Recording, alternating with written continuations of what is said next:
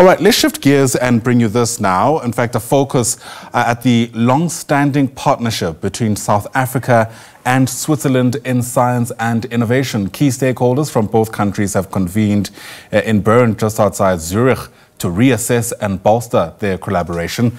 Our colleague here at the SABC News channel, Sakina Kamwendo, is in Switzerland and joins us now live as we delve into the history and future of this partnership on this Tuesday morning. And Sakina, it's lovely to see you. Help us break down the nature of this relationship and I suppose the potential that is still around insofar as advancing science and innovation is concerned.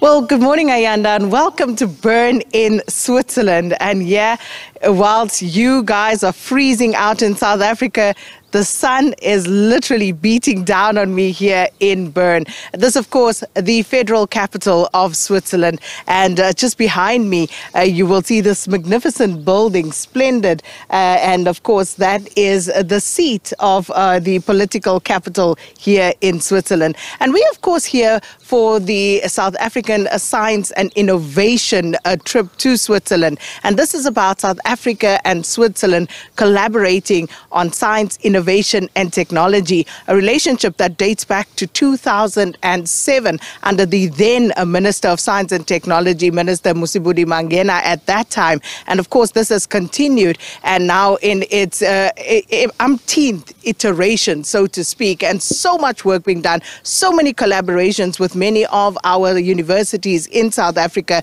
and Swiss universities. And we're looking at some of these, especially in the issues of climate change. And as we can see, the sort of weather that we're experiencing in South Africa, in a province like KZN, in a city like Durban, for snow this time of year, that speaks volumes. And this is what science is all about, and all of the research that is going on, the money that's being put to it, the collaborations that are being done is in order for us to understand better and better be equipped to deal with all of this. But of course, we're fresh out of session. In fact, we're just on a break because this morning we learned more about the Swiss political system, and taking us through it is with me, and he's leading the session this morning, Ambassador Claudio Fischer, and he is a head of international relations and multilingualism division at the Parliamentary Services here in Switzerland. Ambassador, thanks so much for your time and thanks for speaking to us as SABC News. It's up to me to thank you. Thank you very much. Welcome to Switzerland again.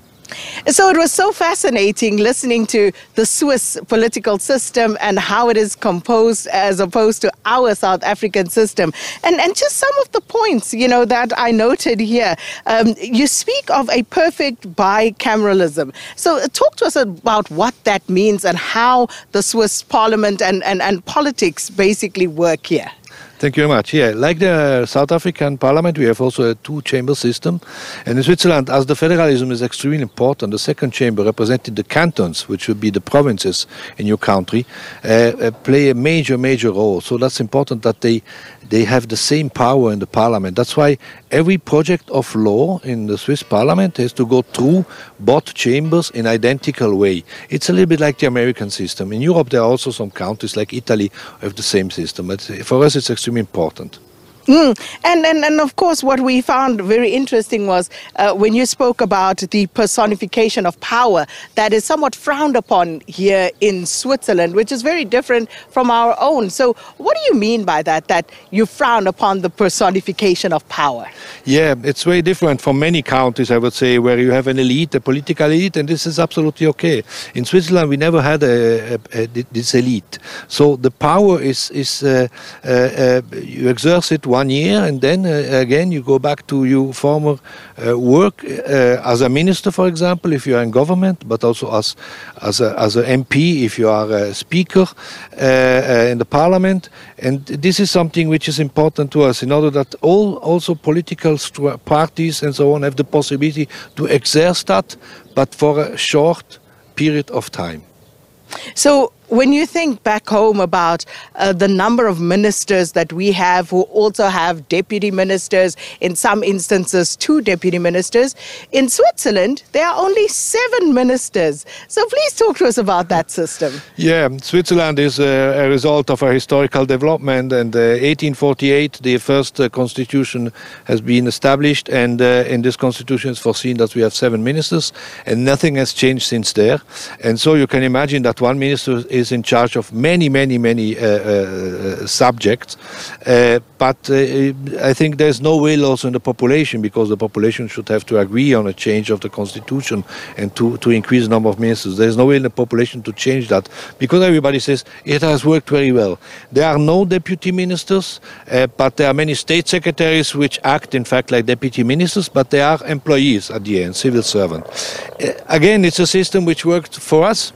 But at the same time, you can imagine the agenda of a minister is very huge, it's very complicated, and especially he needs an excellent administration behind him to prepare the work. Yeah, I think for us that's a bit of a shocker, because, you know, we kind of grapple with thinking, how do 7 ministers then do all of the work? So it must be quite taxing on them.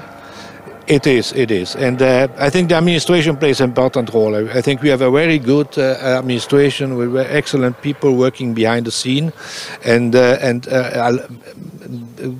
doing the work in order that the minister can do his job then and really have this representation, which is an important part of his job. And so it works. But to be honest, the world is getting more and more complicated. The issues are getting more and more complicated. I think it's certainly a discussion, maybe possible reform also of the government, which has to be done in the near future, also in Switzerland. And get this, Ayanda, the president, as Ambassador Fisher was explaining, so the president only serves for 1 year. And during that year, if I understood you correctly, Ambassador, they still get to do whatever ministerial portfolio they hold whilst being president. That's correct. They not only the portfolio, and they are also president. President means representing Switzerland abroad as a head of state during this year, but also means to chair the weekly meeting of the government. So these are the 2 main tasks. You have more. First of all, you are minister of your department. So you see a lot being done with a lot fewer resources in terms of the man or woman power, person power that is expanded. But of course, you know the saying, neutral like Switzerland. So still very much the case for Switzerland, trying to be neutral in most matters? I think so. I mean we have a neutral policy. This is allows you also to take some decisions which maybe you haven't taken before, like the sanctions of the EU, support the sanctions of the EU after the aggression work of Russia against Ukraine. And then you have the neutrality laws, the neutrality law in general, which allows you some things and some others not. But it's clear that since some years, I mean, neutrality has always been discussed a lot. And I think in principle we all agree that we are a neutral country. Certainly there are some issues that will have to be discussed for the future. Well, Ayanda, I tell you what, it was quite an interesting session this morning with Ambassador Fisher and just walking us through that political system and how, you know, a canton like Zurich, which is, of course, a province in our speak, would have the same number of, you know, representatives with another canton that has maybe 136,000 people and how that system is weighted. So it's very interesting, and it was interesting to be able to compare and contrast. But of course, we continue on this trip, and we'll be speaking to more people, ambassadors both from South Africa and Switzerland later on again this evening, where we'll be able to get into more of the political issues of the day with them. And then, of course, tomorrow we continue on to Basel, which is where we actually get into the universities and speak about those collaborations in detail between South Africa and Switzerland. So, Ayanda, from a splendid Bern, it's back to you in studio. All right, Sakina Kamwendo still chasing the sun. You see, live just there from Bern in Switzerland for now.